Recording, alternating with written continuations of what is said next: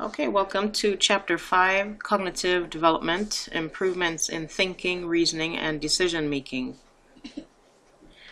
In this chapter, we're basically going to look at the cognitive development of adolescents.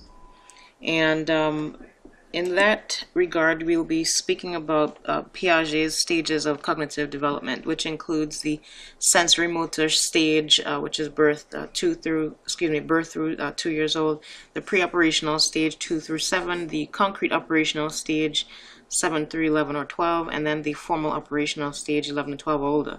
Because this is an adolescent development class, and not human development across the lifespan, we'll mainly focus on the adolescent area of cognitive development.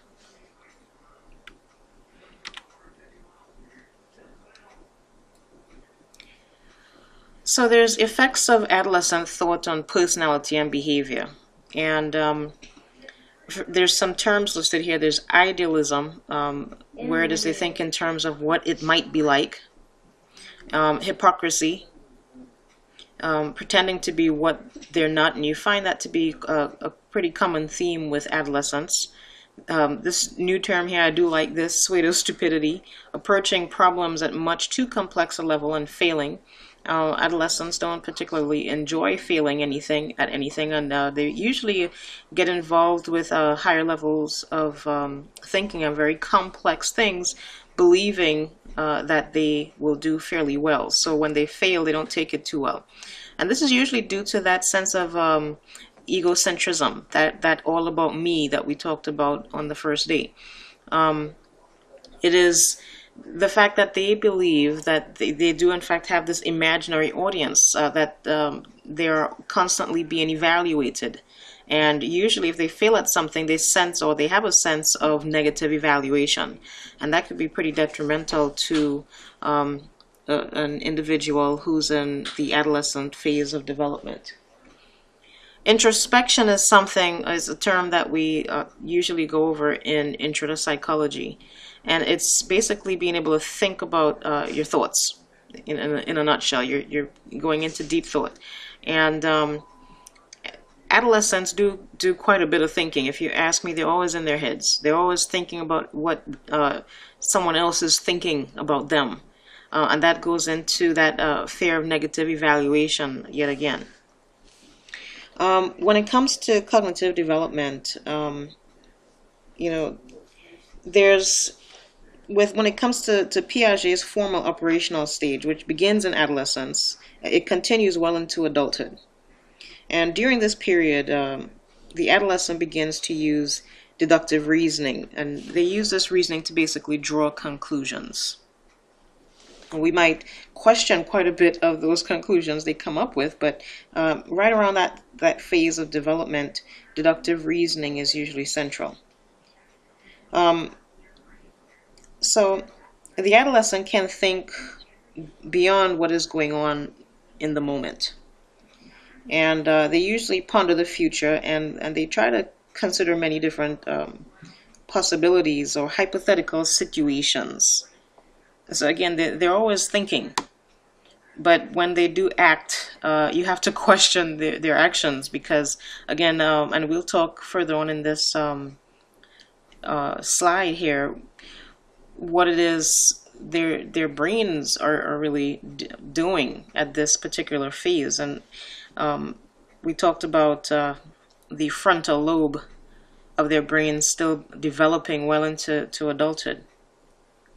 So anyway, so usually in adolescence, they begin to contemplate what it is will happen beyond high school. They might actually start to think about career choices. This might come into the later part of their high school phase. They might think about education, whether they want to further it or not. So there's a specific type of egocentrism that emerges in adolescence.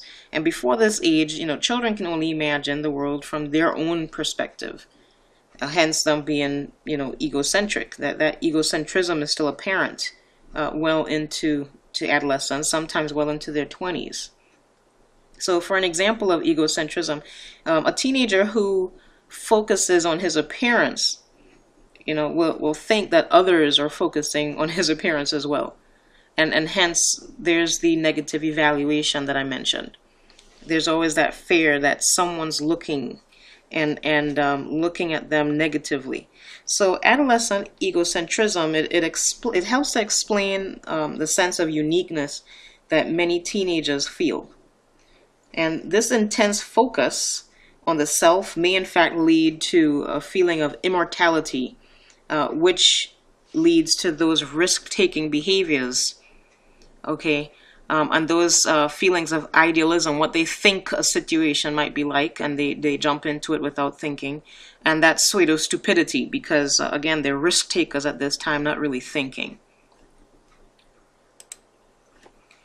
So when we critique Piaget's theory, what they thought was that there was a lack of consistency. Of course, no two teenagers are alike.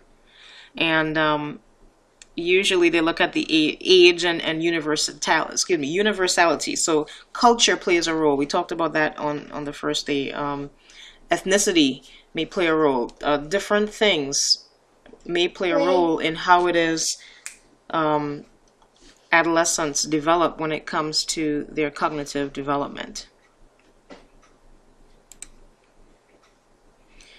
So how do they process information? Well, higher order thought processes normally come into play. Again, there's the inference, or the ability to generate new thoughts from old information. Thinking is the conscious, deliberate coordination of information. We'd like to think that our adolescents are doing a little bit of both. They usually tend to rely on negation rather than affirmation, and use an elimination strategy. As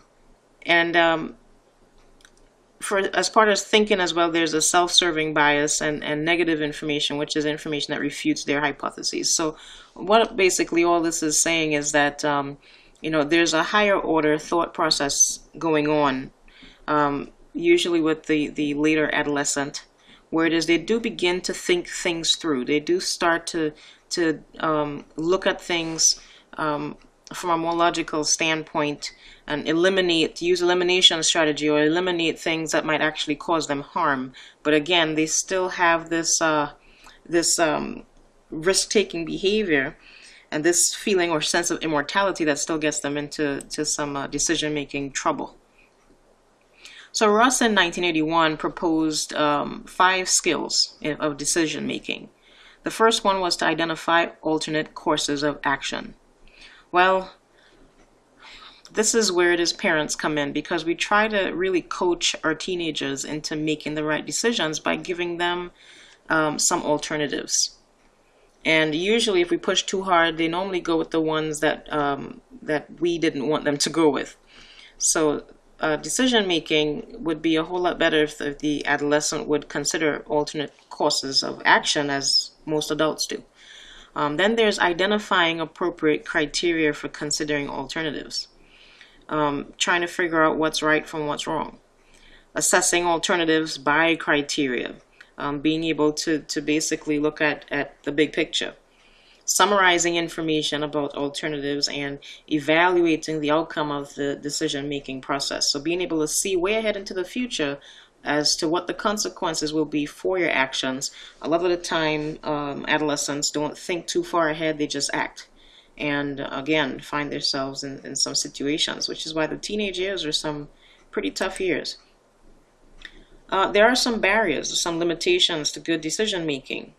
Well, there's heuristics, it's rules of thumb, or a technique or problem-solving method that they're used to. My friends are doing this, it seems to work for them, I think I'll make this decision and do the same thing too because I expect the same result. They tend to overestimate things and rely upon intuition and feelings and emotions rather than analytic reasoning. So why is all this happening with the adolescent cognition? What's going on in their brains? Well, you have different parts of the brain that's responsible for different things. You have your frontal lobe. This part here, your posterior frontal and anterior parietal, is for your movement. Okay, so all of your motor control is happening right here. The occipital lobe takes in a lot of sensory information. This is where it is you get your visual information coming in, it gets processed, and right around here in your temporal lobe you have quite a bit of things going on too. There's where it is you have your speech and comprehension, as well as your auditory processing, sounds, and it gets coded into your memory. Then there's your frontal lobe. This is the part that the adolescents have quite a bit of problems with. The frontal lobe, particularly the anterior frontal lobe, which is towards the front, is still developing into up to age 25, right around that time. So that's why you see quite a bit of risk-taking behavior. So when you look at brain development, especially in the adolescent, we can see that the parietal lobe is for spatial reasoning. The frontal lobe is for planning and impulse control. Then we have the temporal lobe for language and nonverbal communication. And the occipital lobe is for vision. So, and as it states here on this slide, the first three, the parietal, frontal, and temporal, they continue to develop well into adolescence, and for the frontal lobe well into early adulthood.